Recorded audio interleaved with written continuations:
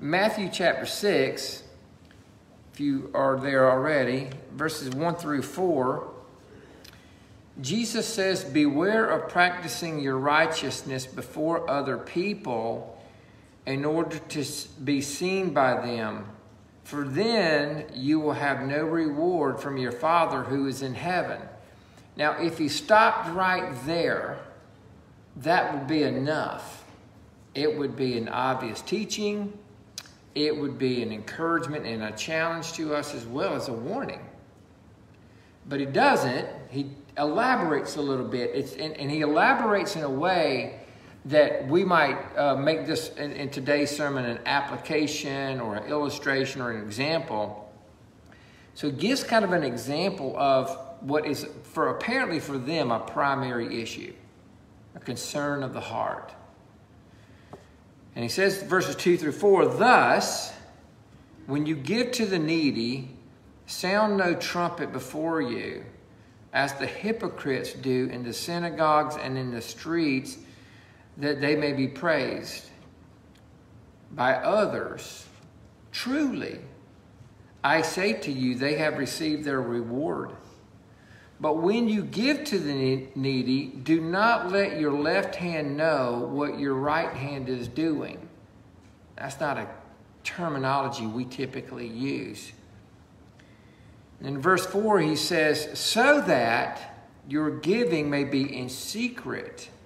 And your Father," here's an encouraging side of this, "conversely, your Father who sees in secret will reward you openly." Now, which would we rather have, man's praise or God's? That's a rhetorical question too. We're going to explore this text a little bit this morning, but go with me to the Lord in prayer and try to pray with me, not just hear me this morning. And ask God to open your heart, to look into your heart and see if there's something that needs to be dealt with there. Heavenly Father, we do come before you again in Jesus' name. Jesus told us that we could come directly to you through him. And so we do. And the answer to the question about why we do what we do in this text is obvious. And yet, it is still problematic. We tend to make ourselves our own God. Father, help us to resist that temptation. Help us to see you as our only audience and do all that we do in Jesus' name and for your honor and glory and not for ours. Please move in our hearts, and in the end, help us to see that you gave very openly and yet in humility, and that gives us life. So please bless our time in your word this morning, and I ask this in Jesus' name. Amen. In Matthew chapter 5, we saw a right kind of righteousness. The Beatitudes, Jesus says, "You've heard this, and I say that." And he fulfills the righteousness of the law in truth and in purity, not just in religion. Yet in verse 6, we have the opening of chapter 6 with this tendency to do religious things wrong, a wrong religion, if you will. It is a real privilege for us to be able to give or to be able to do.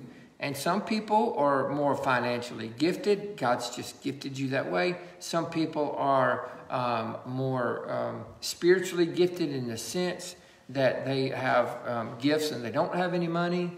And I don't know what the case might be with you, but whatever it is God has given you, God expects it from you.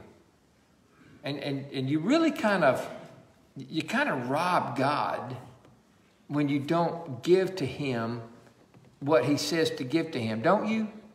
I mean, like, if Ephesians 2:7 says that in the ages to come, he might share the exceeding riches of his grace and his kindness toward us through Christ Jesus our Lord, right?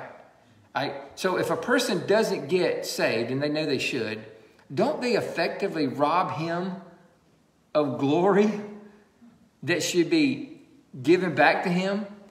It's kind of like taking the mirror away from the light that's shining down on the diamond. The diamond doesn't reflect back the light in its beauty. In effect, they're stealing from God. We are expected to do righteousness. And in reality, sometimes our righteousness is seen. So this text is not in conflict with what Jesus said in Matthew chapter 5. Look in Matthew chapter 5 with me, beginning in verse 14. You are the light of the world. A city set on a hill cannot be hidden. So obviously Jesus is saying that you and your light cannot be hidden. You shouldn't be under a bushel. You should be on the top of the hill. Nor do people set a light on a lamp and put it under a basket, but on a stand, and it gives light to the whole house. Everybody can see. In verse 16, in the same way, let your light shine before others. So Jesus isn't saying, well, let me take that back. They can both be done. We can let our light shine, but the question becomes, why am I letting my light shine? Why, if I'm doing something in public, am I doing it for the public's accolades, or does it just happen to be something that I'm doing and it's in public? In verse 20 of chapter 5, Jesus says, for I tell you, unless your righteousness exceeds that of the scribes and the Pharisees, you will never enter the kingdom of heaven. Now, this is not a works-based salvation text because righteousness is not developed or created in doing works. Righteousness is manifested in doing works. It's like we tell people all the time. We don't work to be saved. We work because we are saved. And again, I'm just going to say this. I know I've said it before. If you would do well to sit down and whether you do it at one time or get out your concordance or do it over a week, read the New Testament and just notice how many times the Bible talks and affirms and confirms and compels us to good works. But never for salvation, but it says we're called unto good works. We're supposed to do these things. As we look at this text, I want to ask you two things. One, is our giving, and that's kind of the example that's given here in verses 2 through 4, or doing, genuine? Is it genuine? And then two, ask yourself, is God the object or the audience of what I'm doing or giving? So I might give to a poor man, but am I giving to the poor man or am I giving back to God through the poor man? Am I painting the wall down in the new CE building so that Phil will be happy with me or somebody else? Or I'm doing it for God and Phil happens to be in there painting too, or whatever the case might be. Who's your audience? Ask yourselves these things as we look at this sermon, the sincerity of our faith, part 1, and then this one, it deals with our charity or our giving as an example, but it's really our righteous deeds. So let's give a little bit of a background to the text. In the King James, you see the idea of giving alms or doing alms. And that's the example that Jesus is giving here in verses 2 through 4. Okay, so what is this? Well, the idea of giving to the needy is a religious act. It's something that you do. You literally just give to people in need. You are helping the poor. Jesus said, "The poor you have with you always." So it's good to give to people who are in need, whatever the need might be. We can extrapolate from this that there's other areas, not just money, that people have need of. I remember in Ghana, West Africa, many years ago, that the Muslims literally encourage the poor to basically what we would think of as panhandle. And the reason that they do that is because in a primarily Muslim environment, it gives the other Muslim an opportunity to gain a work, to build his good deeds as opposed to his bad deeds. So you're encouraged whenever you see a poor person to go and give them something because it helps you out. It doesn't help us out, but that doesn't mean we shouldn't do it. And if you have something other than a King James, then you probably see the idea here of doing righteousness. And so we're going to try to fold both of those concepts into the message this morning, because we're doing righteous things, but the example given is doing alms. So doing alms was common in Scripture. You see this very often in both the Old and the New Testament, and it kind of was a practice of righteousness. There was a practical benefit for the receiver of it, and then there was a spiritual benefit for the giver of the alms. It was a demonstration, if you will, of one's charity towards God and the recipient as well. In Matthew chapter 26 and verse 11, this is where Jesus says, "The poor you have with you always." So if you want to give to the poor, you can do it. And you know, if Jesus is true, and I believe he is, if he says the poor you're going to have with you always, I'm pretty sure we're always going to have poor people. Amen? So if that's how you do it, they're not going to run out. If salvation is not by works, it is with this basic understanding that we get this text given to us.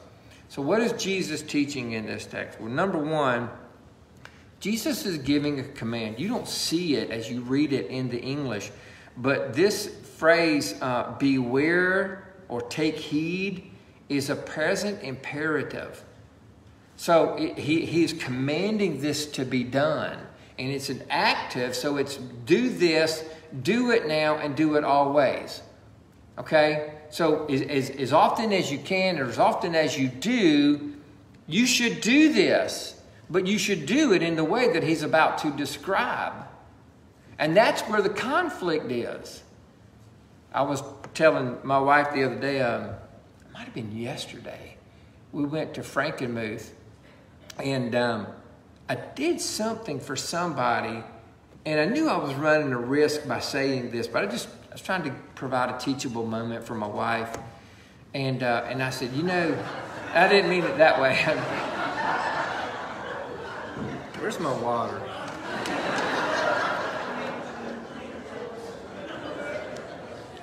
I was just, honestly, I was trying to just provide a teachable moment. And I said, you know, and this will resonate with some of you, maybe many of you, hopefully all of you. It does feel good to do good, doesn't it?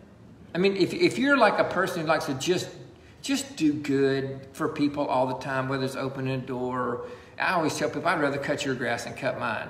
You know, it just feels good to do good. And then she quickly responded with, yeah, as long as you're not trying to be seen by other people.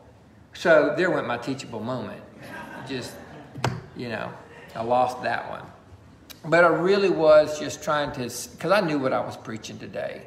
And it was fresh on my mind, okay?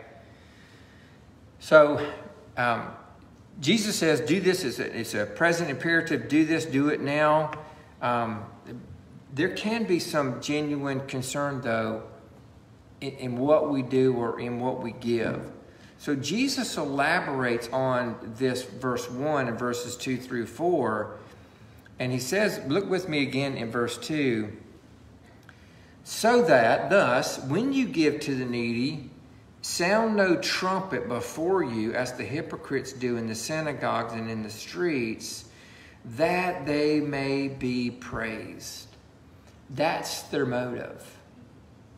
Their conduct looked genuine, but their heart, which people could not see, betrayed them. Do you ever feel that tension? When you're about to do something good and you feel like, if I do this and people see it, what are they going to think?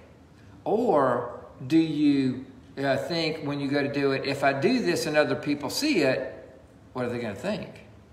You see, there's two, you can say the same thing and mean two different things by it. I don't want them to think that I'm doing it for a wrong motive, though they might. I really want to do this in a right motive. But what if they see me? Well, if they do see you, and even if they criticize you for it because they misunderstand your motive, do it anyway. It's always right to do right. Amen? It's always right to do right.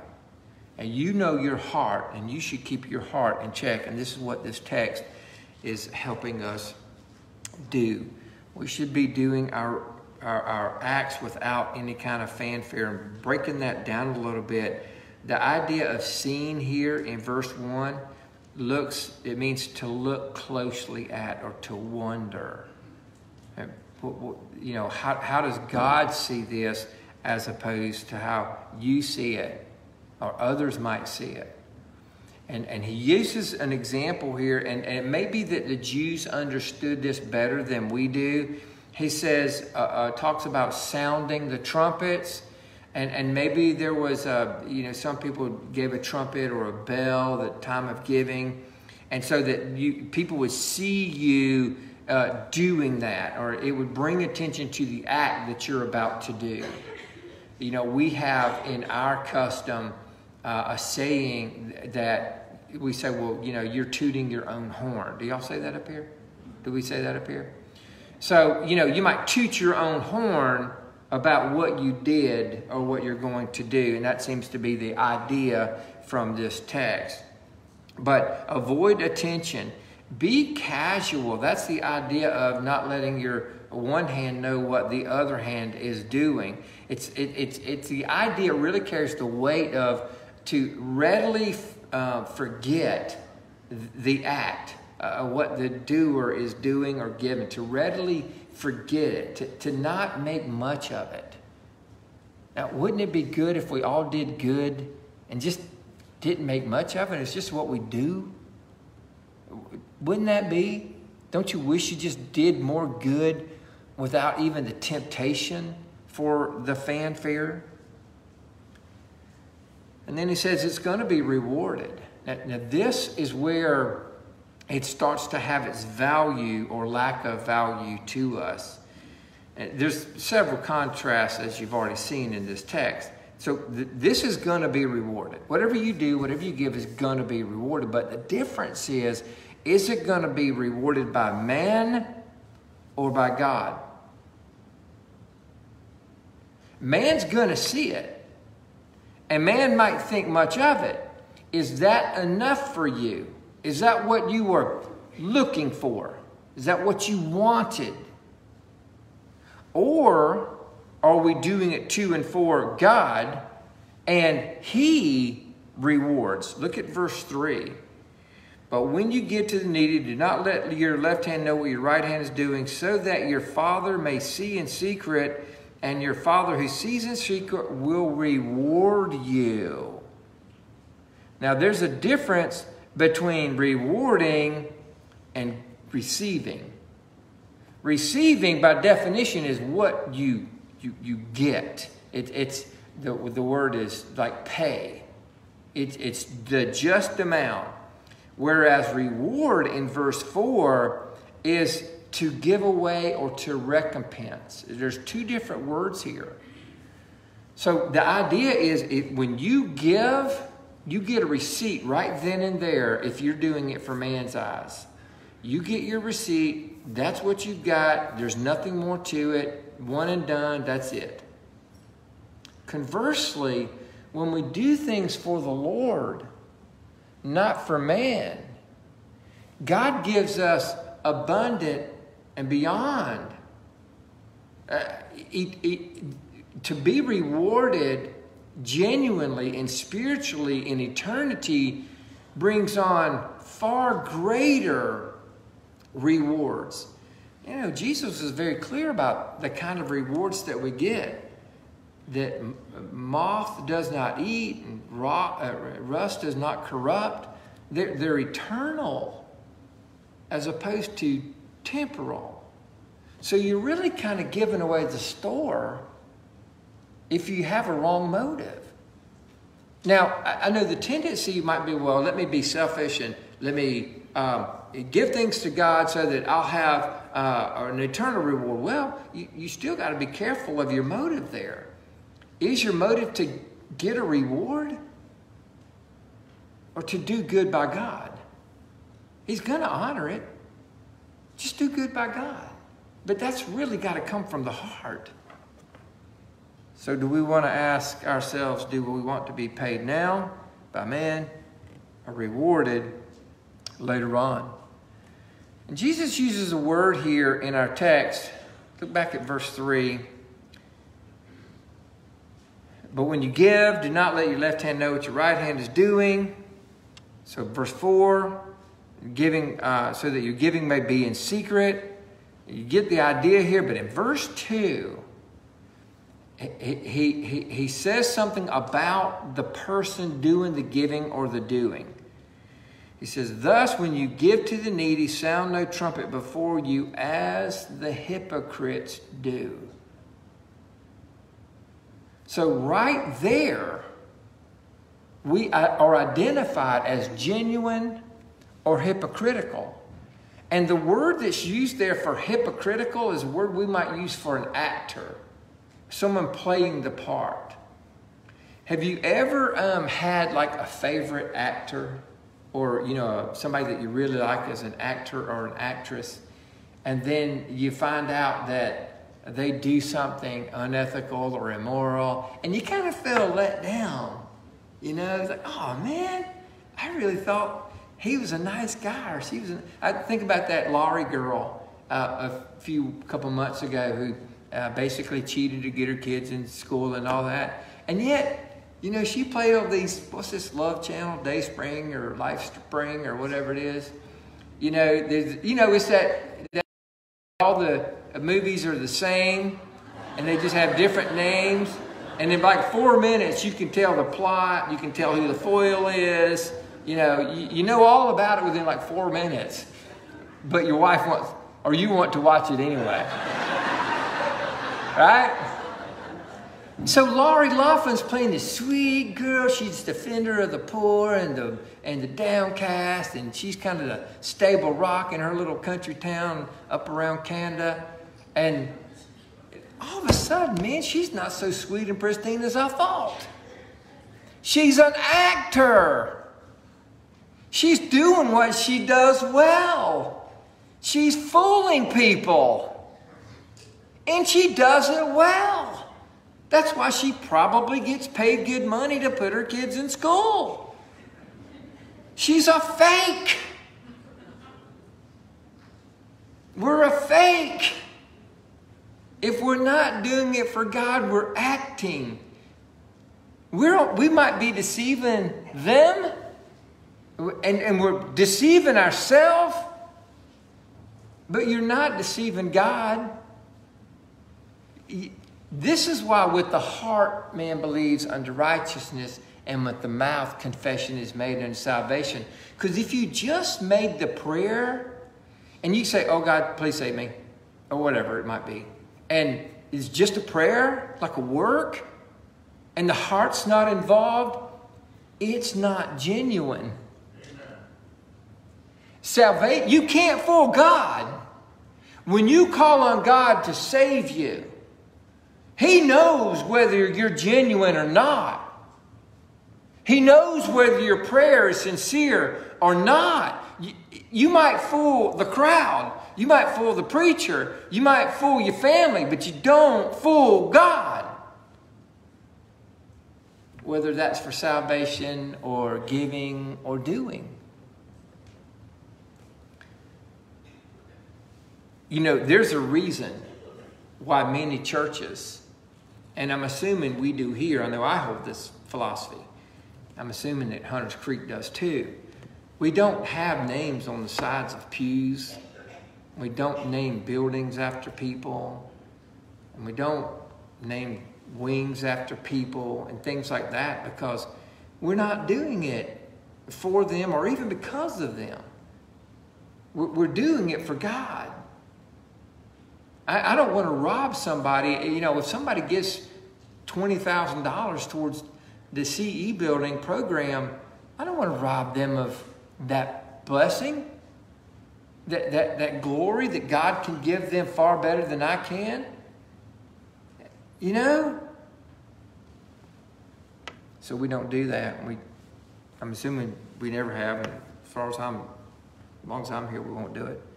So, do we give to the attention of man or to God? And I'll just be transparent. I'm going to give you an example by transparency. And I probably shouldn't say this because if you have a negative thought towards me, then this is only going to make it worse.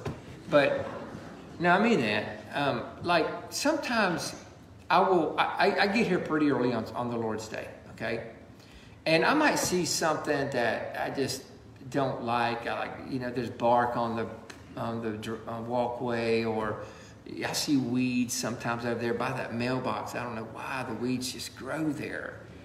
And so I start pulling them, or I sweep, off something that I see that I just want it to be nice when you get here. And my temptation is on the one side, hurry up and get this done so that nobody sees you. But can I be honest with you? And this is just, I am a worm. I am just a worm. Sometimes I think, well, if I take my time doing this, maybe somebody will drive up. No, I'm serious. I do that. That's abominable. Well, I want to get it done, but part of me hopes you see it. And see, now you see why I almost didn't give this example? Because I just played my hand to you. But I'm trying to be honest before you. It's a real thing. And you know what? Probably you can identify something in your life where you're the same way. And so I give that to you to help you maybe identify it, stop doing it. Because I want you to benefit from this text just like Jesus is giving this, although it's obvious for a reason. I want your giving to be and doing to be real too. So let's make some textual observations about this morning. Alms giving and doing good is presumed all through this text. It is what is expected of us to do. I am so grateful for the people, and I say this as a blanket statement, the people of Hunters Creek. We have people who do give, and they give, sometimes I'm just amazed. And we have a lot of people who do, forgive me, Lisa Baghdadi, do. They do things all the time. They're like always here. And when I first got here, I won't mention this person's name, but I thought, should this person be on staff? They're always here. They're working and doing something. I know everybody can't do this. This is a retired person. And I know he'll get mad at me if I mention his name, so I won't. But there's people like that. Man, I'm so grateful for this church, the people who give and the people who do here. And if they do it here, I would bet $1 to a donut they're giving in philanthropy and our benevolence, because every good thing that we can give to is not necessarily something we should give to. I'll just tell you, for me personally, I rarely give to anything other than the local New Testament church. I do almost all of my giving through here. I would love to give to Wounded Warriors and some other things, but I can't afford everything I'd like to give to, right? Work of God in this kingdom now for the souls in His honor and glory. Is as much as those people are needy than I am, honestly, about anything else. Because souls matter most. Amen? Souls matter most. What shall it profit a man if he shall gain the whole world and lose his own soul? Okay? There are various types of giving, and I won't read these texts, but you can give you some examples. Physical helps. In Luke chapter 11, verse 41, and Luke 12, verse 33. Conduct, ministry of works. Dorcas in Acts chapter 9, verse 36. She did good deeds. Benevolence. Cornelius in Acts chapter 10. And the reason I use that one as an example is he, as the heart of a man, was doing good for the Jewish nation, and God honored it. That's significant. It's the reason I say that is because, let's take Greg. You know, you go off into a mission field somewhere, and it may very well be because somebody like a Cornelius was doing, and they were looking for that real God, and God answered their prayer and brought them a missionary. I believe God does that. God honored him. Our charity should not be either applauded or avoided. Too often it is avoided because of our materialism. You know, I've had people say to me before, I can't do, and I'll fill in the blank, because they fill in the blank. You know, they went out to eat every day for lunch, and they always had a new Honda Accord every 2 years and whatever. And so they couldn't do some things that were spiritual, and they said they were Christians and they knew they should do because they couldn't afford it. Where's your priorities? Well, where do you really want your money to go? Now that we're talking about money. So it shouldn't be avoided, but it shouldn't be applauded either. There is a sense of sincerity that God honors when we do things to Him and for Him. Let's take, for example, like a Bill Gates or an Oprah Winfrey or anybody else, you name it. They've got theirs. They can give millions, they can give billions, they can give trillions, and give whatever they want. They've got theirs. They get the receipt, paid in full. Here's yours. It's now. It's done. No more. Because it wasn't for Christ. And yet, there'll be multitudes, no doubt, in heaven who can give a fraction of what those people gave. They were unheard of people. And yet, their rewards will be voluminous in eternity because it was real. And the object was God. So how can we respond to this text? Well, one, we can give. We can give personally, and you should give personally. You can do, and you should do personally. Like I said before, some people have the gift of maybe dollars, and some people have the gift of painting, or whatever the case.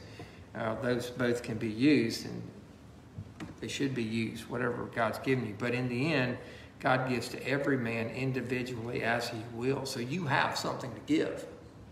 Let me say that again. You have something to give, something to do. As charity is assumed here in this text by Jesus to His hearers, we accept that this is part of our faith too. We read that in a sermon a couple of weeks ago. It must be. We're going to start the closing with this. Jesus says that these people get their praise in verse 2. That word praise is where we get the term doxology.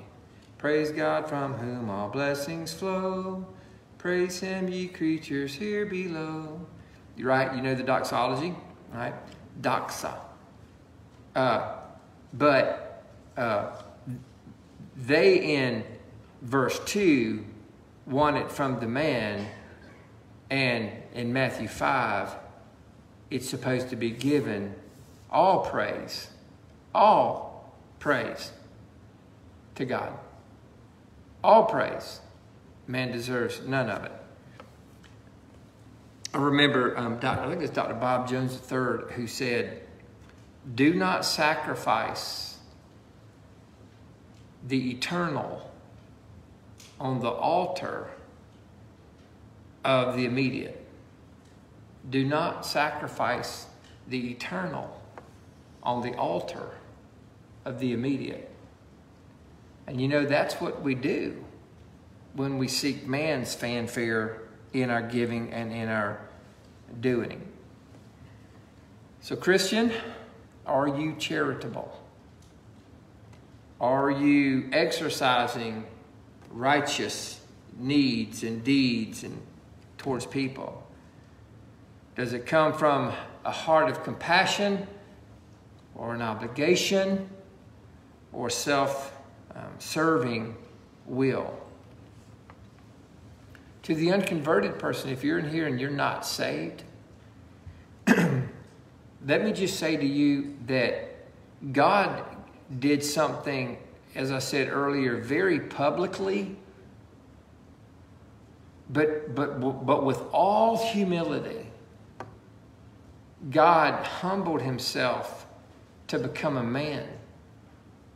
And he took on all of the sin of man.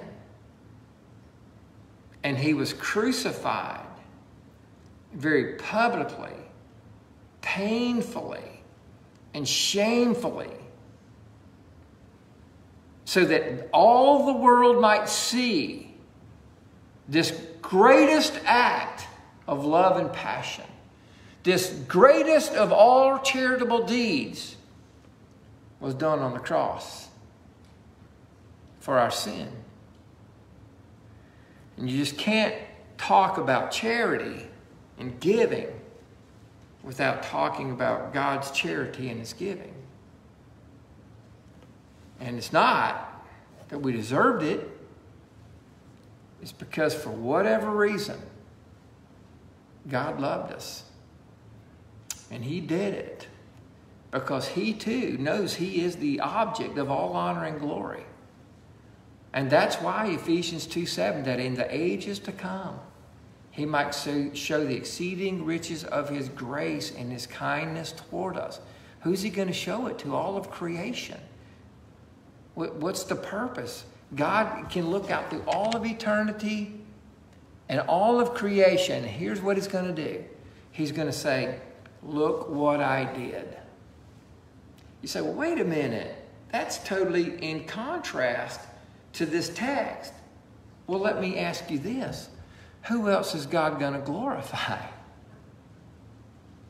God is God. He deserves all honor and glory. He is the one who did this. He is the one who's worthy of it. And if he gives it to somebody else, it's an act of idolatry on his part. There's no one else to get it. So let me ask you this in conclusion. If you're an unconverted person, if you're a converted person, just think about this text. I hope that you'll be sincere in your giving and doing. If you're an unconverted person, if you're unsaved, it's really not doing you much good to do religious stuff. It doesn't matter. So keep your money, save your time. But if you don't give yourself to Christ, you're going to rob God of his glory. And you're going to pay for it for eternity. Because you'll be separated from God in a place called hell. That wasn't made for you. It was made for the devil and his angels. That's what the Bible teaches us very clearly. And quite honestly, I don't want you to go there. I've tried to be very transparent and honest with you this morning. But I can only do so much. I can't do everything for you. So what will you do with this text? Christian, what will you do with this text? An unconverted person, what will you do with this text? Let's stand, and we're going to be closing in prayer.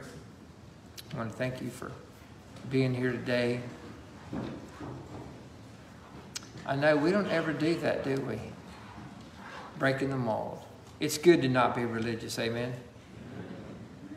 I do want to encourage you to come back tonight, though, for our King's Kids presentation. I think you're going to benefit from it. Let me encourage you to invite some folks and be praying in the meantime, as Joel said, because we expect there'll be some unconverted people here, and we want them to know Christ. Father, thank you for giving to us.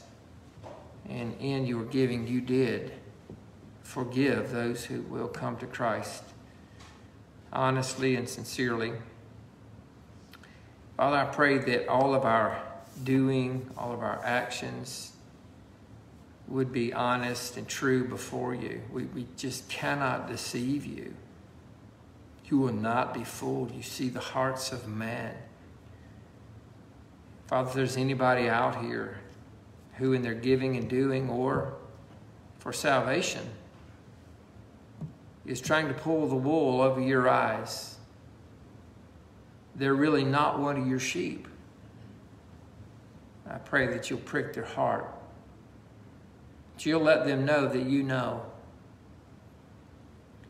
and that they would be sincere in their profession and in our conduct.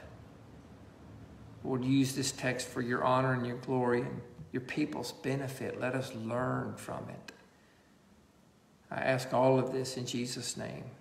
Amen. God bless you. You're dismissed, and hope to see you tonight.